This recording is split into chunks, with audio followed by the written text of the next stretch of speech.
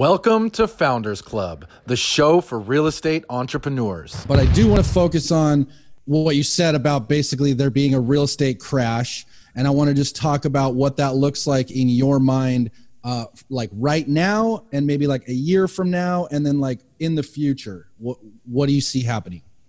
Well, we're at the beginning of, you're seeing the immediate. I don't need an economist to tell me what's happening right now. 38% of listings have been removed from the marketplace. You have the lowest interest rates in the history of the United States of America, yet mortgage applications have not really spiked. Like you get little temporary bit bleeps. I had a bunch of information on the housing market yesterday, but you know, what does that? What does all that say? Why are 38% of the inventories are short? We don't have the inventory. You got plenty. You got homes all over the place. There's not a city in America that doesn't have a home for sale. Yeah. Like if I need a place to stay in America, I don't need to go buy something. I can call somebody up. You got an extra room? We got empty bedrooms all over America. Okay, but that's not the issue. The issue is, do I want to still live in this house? See, the funny thing about a house is, you can't convince somebody not to buy the house they fall in love with, and they know when they buy it. As much as they try to tell themselves they're going to live there for 30 years, they know they're not. They're buying it.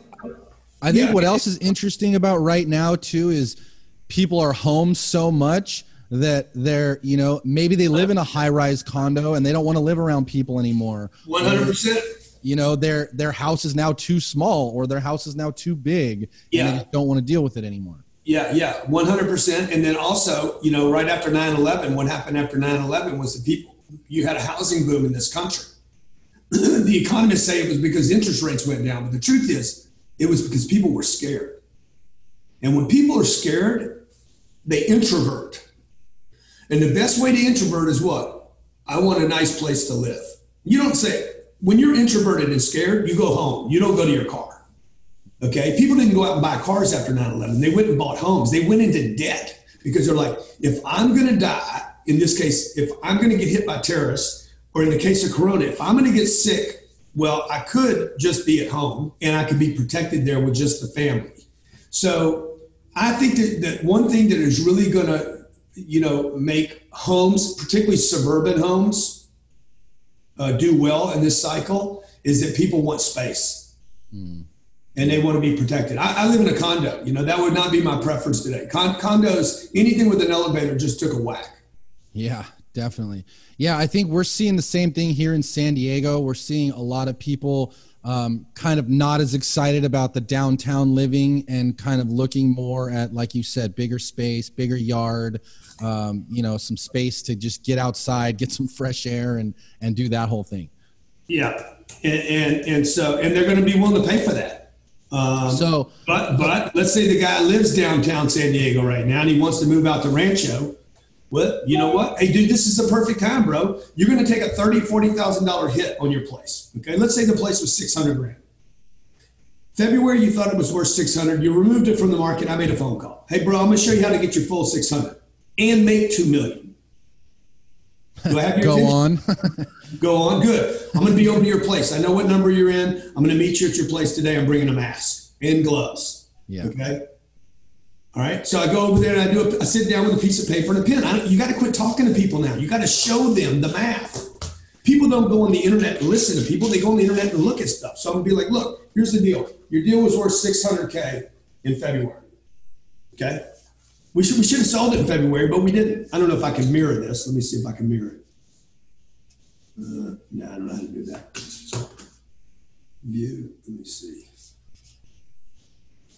Okay, so look, here's the deal. You're going to pay $18,000. I'm sorry, you're going to pay $36,000 for broker fees. You need to show him that first so he doesn't bitch about it. Yeah.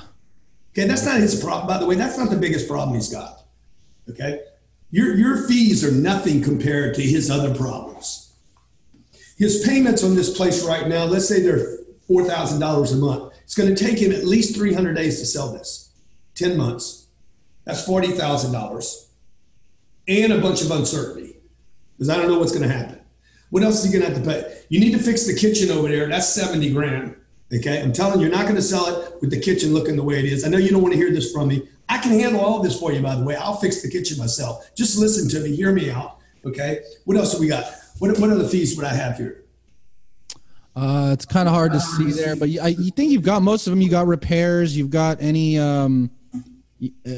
termite, maybe insurance, maybe HOA, whatever else. Exactly. Yep. Okay. So now we're at $146,000. So look, $464,000. Okay. I'm going to sell your deal for $464 today.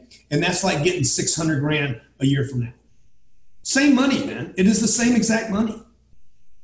Okay. But this is the way we're going to make it up. Okay. I have a place for you in Rancho Santa Fe. You told me exactly what you want. I have 3 places and I know we're going to steal them. Okay. Yeah. You took a little hit here. We're going to make it up on the next house. Okay. It's a $2 million house. We can buy it for $1.4 million. You save $600,000. Wait till this thing goes away. Everybody just like you is going to want to be in a suburban home in Rancho Santa Fe. And you're going to make yourself $1 million or $2 million over the next 10 years and live where you want to live. But you got to know how to pitch. That was a great pitch, by the way. Oh, thank you. Thank you.